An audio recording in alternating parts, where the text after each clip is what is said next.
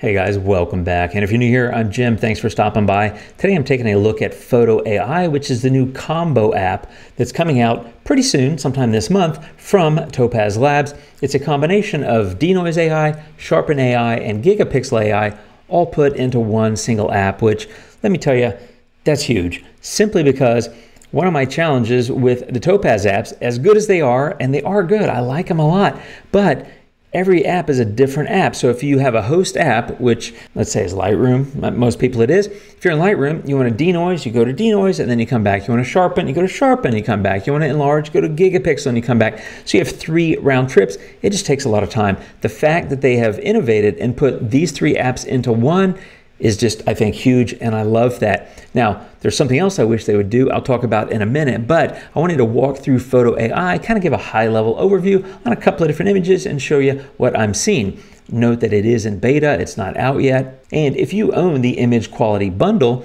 you can download this from your account as well. I'm not clear yet on how this is going to work in terms of maintaining the 3 different apps versus maintaining Photo AI and what the pricing and all that's going to be. There's a lot of questions. We don't have the answers, but the product is cool. Let's take a look. Here it is. I've dropped this architectural image shot years ago. It's kind of a low quality JPEG, a little bit noisy, not super crisp, but I've dropped it in. And as you can see, Photo AI in this upper corner here, it has a section called Autopilot where it basically goes in and it just detects a subject. It notes whether the subject is in focus, and it talks about the noise level if it needs to be, noise reduction needs to be applied. And in this case, it does. It says luminance noise is high.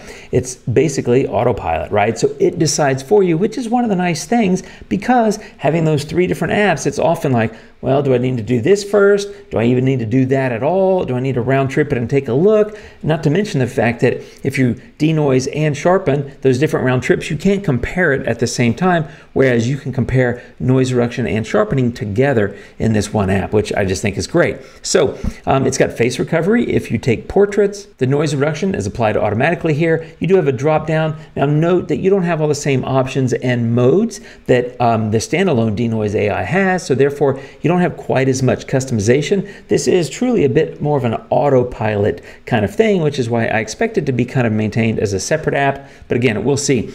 I can adjust here between normal and strong and adjust the strength if I want to. I have sharpening as well, and once you click it, it'll turn it on. And motion blur or lens blur, I believe it defaults to the last one you used, but I can adjust the strength accordingly as well. And also, I can hover over this. You can see it highlights the subject, and I can turn this on if I want to sharpen the subject only or sharpen the entire photo. In this case, architecture, let's do the whole thing. And by the way, it is AI, so depending on the power and the strength and how much RAM you have, it might take a minute for all the changes to render. You can see in the bottom left-hand menu, it is applying the different edits here and adjusting those before it builds my preview for me. And here we go. You can see it's much smoother. The noise looks great. The sharpening looks great. If you look up here, note that every time I move around or zoom in and out, it rebuilds. So I'm not going to do a lot of that, but I encourage you, especially if you can download this for free because perhaps you own the image quality bundle, I encourage you to do that and experiment if you haven't already. This enhanced section we'll talk about in a minute. And in the bottom it says resize, which is Gigapixel.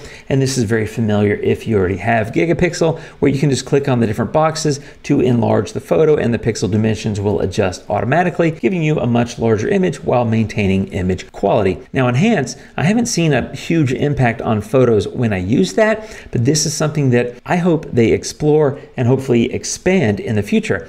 I'll turn it on. You can see natural graphics and low resolution, and this seems to be slightly enhancing the photo. I haven't seen big changes, but what I would love is for Topaz to come in and say, hey, you know what? We've got all this cool technology. We've got Studio, which has all this cool stuff in it. We've got Adjust AI, which is an amazing product. Could you maybe, Topaz, take Adjust AI and stick some of that capability in this enhance? Because as of right now, I'm not seeing a massive difference in enhance, but I would love, all caps kind of love, to have Adjust AI in there. So when I click on enhance, it's really Adjust AI, and it gives me some of those powerful tools and edits that Adjust AI has to apply to an image. That would be great. That's a wish list for me. You know, hey, I'm just hoping here. They have not said anything to me about what's coming. So as you can see, this image I think looks a whole lot better. It's crisper, it's cleaner, and if I wanted to enlarge it, I could do that quickly and easily. Let me show you another photo example. Okay, this one's a portrait, and you can see once again autopilot kicks in. So subjects detected, the image is in focus,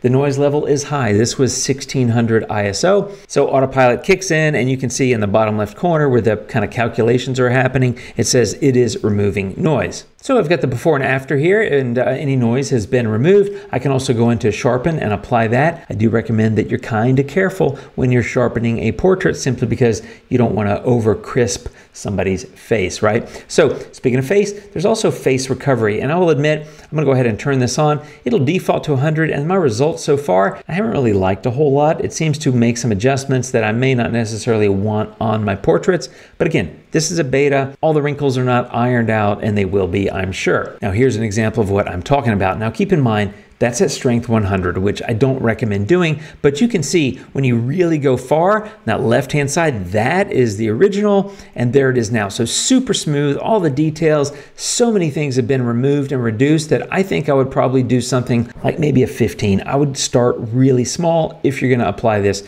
to any of your portrait images. Here it is updated, and even at 15, it still seems softer. It's a little bit like skin smoothing is what I'm seeing so far, but I've only run a few portraits through it, so I haven't done a ton of stuff with it. And again, being in beta, it's probably going to get refined. Point is, if you go very high, you're going to get really smooth skin, and it could look fairly plastic like it did when I was at 100. So I recommend going pretty low, and 15 actually seems a little bit high as well. I'd probably go to 10 or 8 in this case. Bottom line is, it's working great, and it gives you the ability to customize how your image looks, right? Between face recovery, if you need it, any noise removal, any sharpening, things like that. I want to show you one more example photo. This one is a landscape, and in fact, it's a long exposure shot on a tripod, low ISO, so there's really no noise to worry about. But if you take a look at this, you can see subject is detected, subject is out of focus. Hey, I didn't really know that, to be honest, so it needs to be kind of crisped up a little bit. And you'll also notice that with the autopilot settings, this time it's defaulted to sharpen as the adjustment to make versus noise removal, whereas noise removal was the default on the other two. So most of my images that I was sending here in the beginning, they were all defaulting to noise removal. So I kind of thought, oh, it's always going to do noise removal first, which kind of makes sense, especially if you have raw files. You kind of want to get the noise out before you go edit. This one is saying, hey, you don't really have any noise, Jim. Don't worry about it. But it's blurry, Jim. And you know, guess what? It's a reasonably heavy camera on a reasonably heavy tripod sitting on wet sand for, you know, a minute and a half. It's actually no surprise that it's kind of out of focus. But you can see here, the sharpening has helped quite a bit. I mean, that's much better looking. And again, this is kind of a lower quality JPEG image, so it'd probably look a little bit better if I had a raw or TIFF file. But regardless, I think this sharpening has done a good job for me. So I wanted to point that out, and that's why I wanted to share this photo. Is the denoise is not always the default. It actually uses intelligence by taking that AI, examining the image, and deciding, hey, what do I need to do to this image to make it better? And in this case, it was sharpening. So overall, I'm pleased with the idea here, and the execution looks pretty solid. Again, in beta, so there's some things, you know, that could be refined and probably enhanced, but it's a great first step towards having a bit of a combined app. My personal hope is Topaz will come in and take something like Studio and build a Topaz overall combined app, because they have some powerful technology that frankly has just been sitting there untouched for a long time. Adjust AI, no updates in a long time. Studio, no updates in a long time. Their Mask AI product, no updates in a long time. But they've got some great stuff. I wish that they would do more stuff like this, because for us as users, it's just much more convenient to have things in one place. Great first step. I'm really pleased with this idea, and the execution looks really solid. Again, it's releasing soon. If you own the image quality bundle, you can download this trial or this beta and check it out. And once I have more news on the release date and the pricing and those sort of things, because I have a number of questions that I don't have answers to, I'll be sure to share that with you. But just wanted to walk through this because I'm getting some questions about it. Haven't covered that many Topaz apps in a while, but I love the idea here and I love the direction they're heading. So hats off to Topaz. Thanks for watching, my friends. If you have any questions, leave them below. I'll be back soon with more videos. You guys take care. And until then, my friends, take care and adios.